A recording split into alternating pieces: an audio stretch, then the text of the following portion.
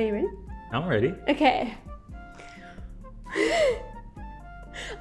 There's something about saying hello that I just hate. You don't like saying hello? No, but, oh, actually, I practiced what I wanted to say to introduce the video this week. Go for it. Kill it. Cheerio, Poppet! Today we're making a British dish, so I thought it was appropriate. Sure. Cheerio, or pip pip cheerio. That's how they say Pip it. pip. Pip pip cheerio. I've never heard that in my life. I don't know. Well, what we're making over. what we're making today, it sounds pretty strange, but I think it's pretty normal. And it's a British dish called toad in a hole. Toad in a hole. We had no clue what it was. We had to look it up. But essentially, it's like a Yorkshire pudding, which is, it's pretty much a bread. Yeah. It's kind of like a bread. You put in the bread whilst it's cooking, right? Some sausages or bangers. Bangers. So it's literally just like sausages in baked bread. Yeah, like the bread rises around the sausages. Yeah, I don't know why it's called toad in a hole. We're gonna top it off with a nice brown onion gravy. Oh, beautiful. We're gonna make it from scratch. I want it to be very traditional with the recipe, and I really wanted Cumberland sausages. Well, first off, what even is a Cumberland sausage? It is the British sausage. So Cumberland is a place in England, is that right? Yes. So they're from that place. Yes, and then I also read these sausages are chopped, not minced.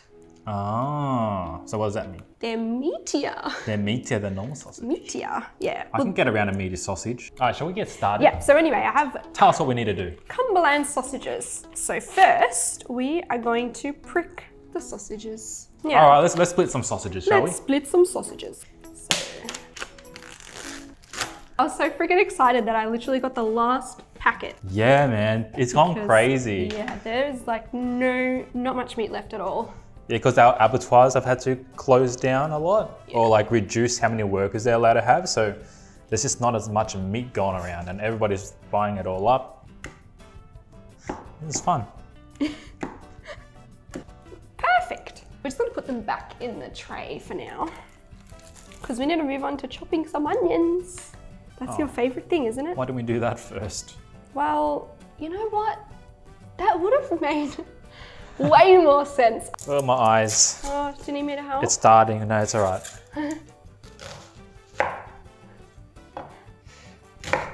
I can do it. Done. Your face. 2 onions roughly chopped for you. Yeah. Oh, my eyes. Oof. You like it like this or like this? Oh, okay. How do cooking shows chop onions without crying? Maybe I've actually seen the science behind why it happens. Here's a science lesson for you guys, all right? If you see the onion, all right, imagine the onion cells are like lengthways. Like, imagine they're like this, so they're like the onion cells. So if you cut them down like here, you don't release as much as that stuff that comes out and makes you cry. Right. But if you chop them across, like you go like this, then it releases more. Yeah. I wonder what way they are. I watched a YouTube video. All right, so what we're gonna do with the onions is in their whole pieces like this, kind of just Scatter them around. scatter them around the bottom of the tray. You want some help? Sure. That's how you do it. Yeah. I don't know what you're doing. You're trying to do like some nice flower arrangement or something. Bam. There we go. See, sometimes you need a man's touch. Now they say sometimes you need a woman's touch. That's very sexist. Can I say that in 2020? I feel like saying a woman's touch in 2020 is like, is that sexist? I don't know. I don't know. Everything's sexist these days. Oh, I know, even if it's not. Once we place the onions, it's time to arrange our sausages.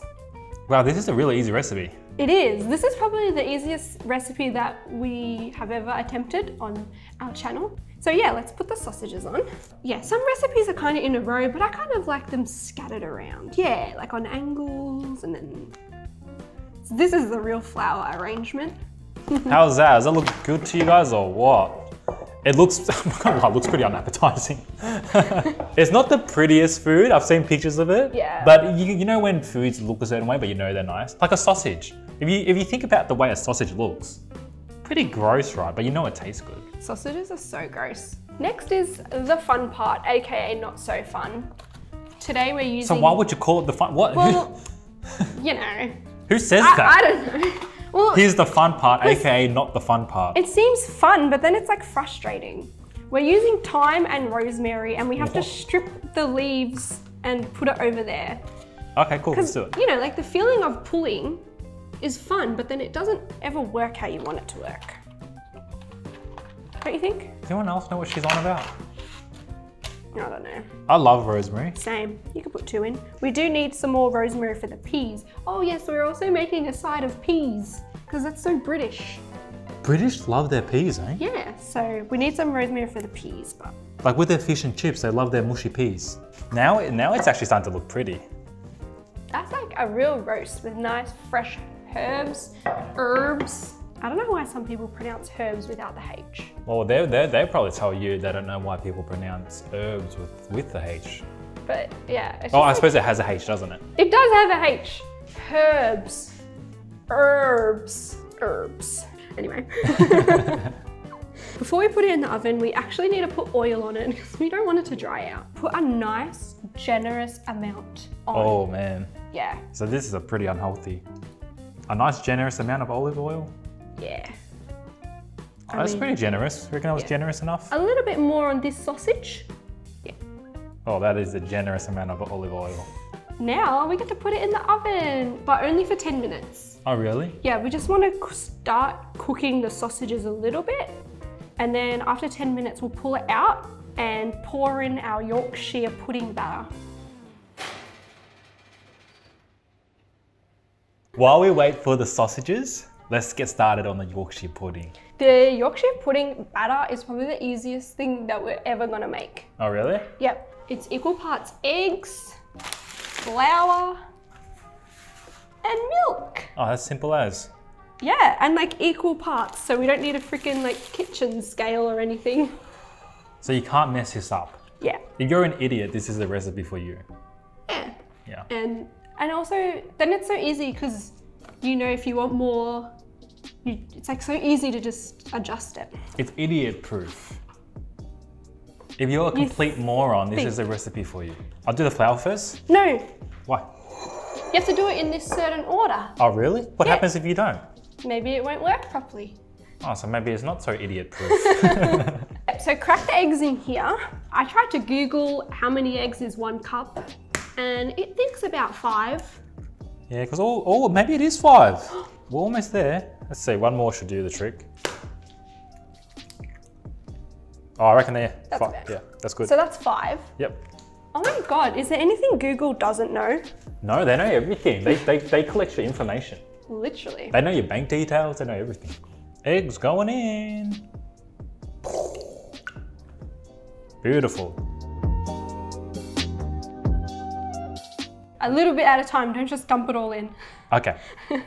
So once the eggs have been added, we just add the flour, 1 cup of flour, a little bit at a time. Nakita was like, Daniel, I know you're a freaking idiot, so can you please pay attention and only put it a little bit at a time? Little bit at a time. Okay. We better hurry because the key is to add the Yorkshire batter while the pan is really hot and sizzling. Oh, really? Yeah. Oh, this is coming together. Look at it. It's like, okay, thick. Nice. I'm gonna prepare the 1 cup of milk. Yep. It's nice and homogeneous now. What the hell does that mean? Like even. Like if you got 1 spoon of this and then another spoon, the consistency would be the same. You know? So it's a homogeneous recipe because everything's equal parts. No. Wrong use of the word? No. Oh. No. All right, let's add the milk. Also, a little bit at a time. Okay. It's starting to look really nice and smooth. Oh, the time's gone. Stop. Beautiful, we finished just in time with the timer. And that's whilst we're filming. So if you're doing this at home, man, it should take you no longer than 30 seconds. Yeah. Okay, longer than 30 seconds. Right. Get it out? Yep. All right, what are we doing now? Just pouring it in? Yep, so we just want to pour it on the base. We don't want to like fully cover the sausages.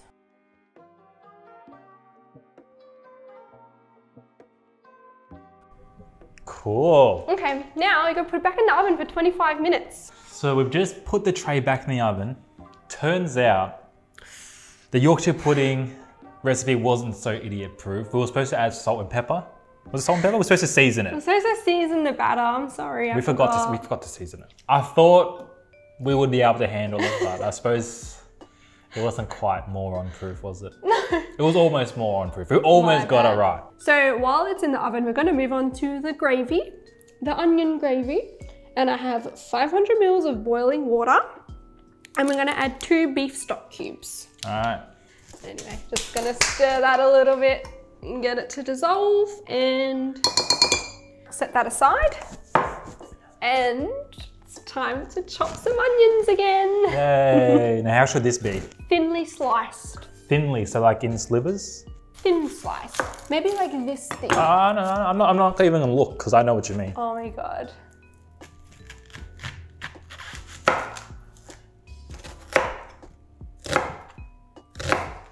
Is that how you meant? That's like the perfect size. I told you I didn't need to look, everybody. All right, all done. It's time to move over to the stove.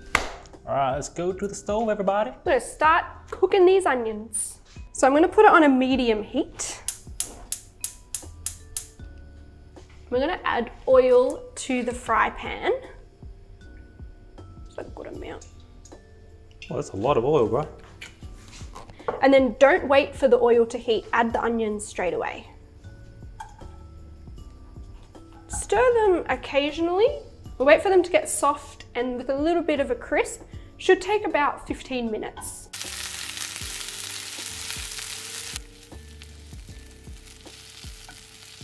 So now we're gonna start our peas, our fancy peas.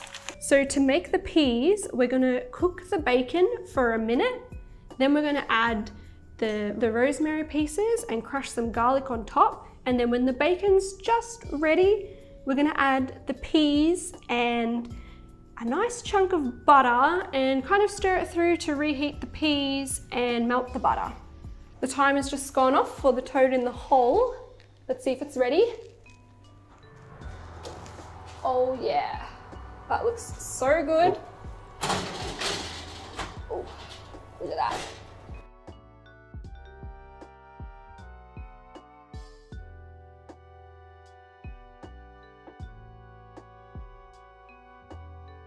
So the next part of this recipe is to make a roux. Now, Daniel's usually the one in the relationship that makes the roux. He informed me it's not spelled R-O-O, which is how I spelt it, which is very Australian of me. I spelt it like a kangaroo. So when the onions are looking like this, nice and crisped and soft and caramelized, kind of just put them to the side. I have two tablespoons of flour. I'm just gonna add a little bit at a time through a sieve. A sieve. I don't know the proper word. Do you know? Sieve. Sieve. We're gonna sift it through a sieve. Is that right? I think so, yeah. Anyway, tell me if I'm doing anything wrong, Roux Master. Yeah, right. Okay, so a little bit at a time.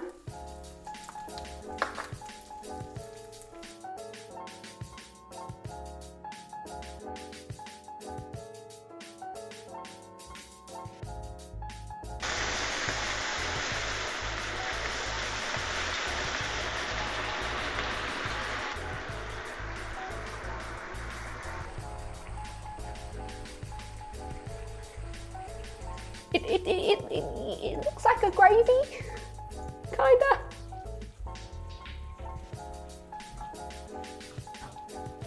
Now, should we taste it? Yep, you have to taste it along the way. Oh, that's good. Is it good? What? Whoa. Yum, that tastes like real gravy. I wish you could taste it with me. Like it's really oniony, but you can taste like the charred oniony bits. It's got like a nice char flavor to it. Yum. It's delicious.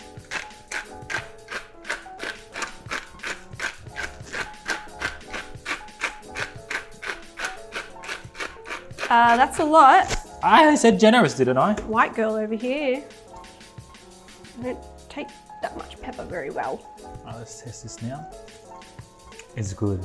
It's good? Yeah, I reckon that's ready to take off the stove too. Done. Sometimes gravy is too loose for me. I like a thicker gravy, and it's like the perfect kind of texture right now. It's like, it's saucy. Oh, Is it good? my God, that's so good. That's is gonna delicious. taste so good. Before we taste it, Yes. can I share a memory? Yeah, you can share a memory. When we took our very first overseas trip together in Thailand, I remember you asked me what my favorite food was. Do you remember what I said? In Thailand? No, I have no clue. I said sausages, Yeah. but at the time I was talking about the like cheaper Australian barbecue sausages that are like $5, like super cheap. So my sausage game has definitely been lifted recently. Yeah, it has. All right, this looks amazing. Can we eat it? Yes, this actually looks so good. Can I try the peas? Yeah. Oh, okay, let's try the peas. Ready? Okay. Cheers. Ooh. Whoa. Oh, that tastes so good.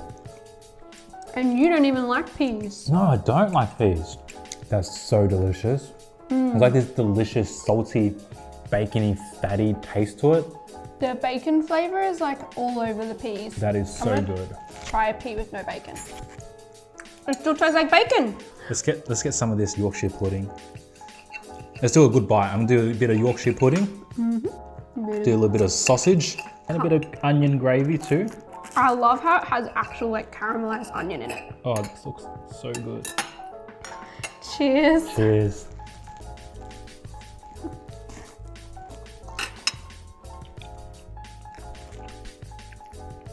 Oh man.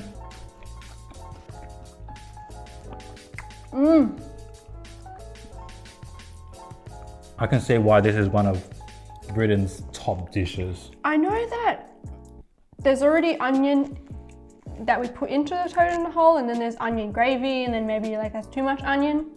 Never too much onion. That's actually so yum.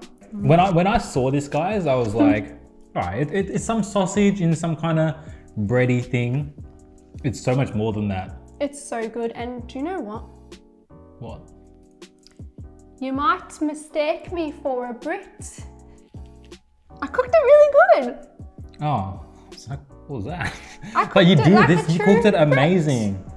It tastes delicious. Just stop, please. Just no more, okay? Fine. Anyway. No, but it's. I really guys, love it. It is so good. This is one of the most ultimate comfort foods. This will satisfy you. You know when you're hungry and you need certain like just nice comforting foods to satisfy you? This is one of the best I've had. And this is delicious, man. it's so good. It's winter right now and so cold, and it warms your heart up. This is so good. I love it. I know. Can we have another bite? No, let's do another bite, I'll guys. have some peas. I really don't think the look of this. I don't think the way it looks does it justice. Or the name. Or the name. All right, we're gonna go because I really want to just pig out and eat. Should I tell them what we're going to cook next time? Oh, what are we cooking next week? So next week, guys, is Daniel's birthday. Yay! Oh, his birthday in isolation. Yay! Can't go anywhere, can't have any friends over, can't even have your family over. I know. So sad. So next time we're gonna make Daniel a birthday cake. Just any birthday cake. The #1 cheesecake in Tokyo. Yes. All right. We'll see you guys next week. Bye, everybody. Bye. Cheerio. Thank you very much for joining us, everybody. Make sure to subscribe if you're not already, and then watch this video next for 25 years of good luck.